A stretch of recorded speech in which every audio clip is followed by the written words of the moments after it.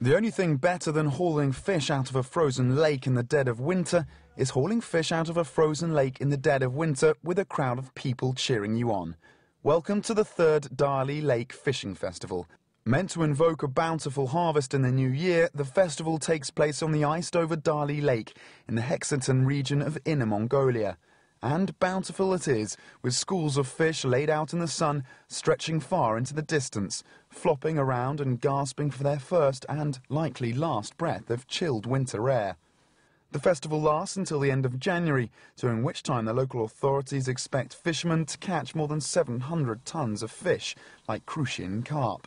In addition to basic net-aided fishing, this one-of-a-kind winter festival features a kick-off sacrificial ceremony in which mass participants dance around flaming pyres of wood.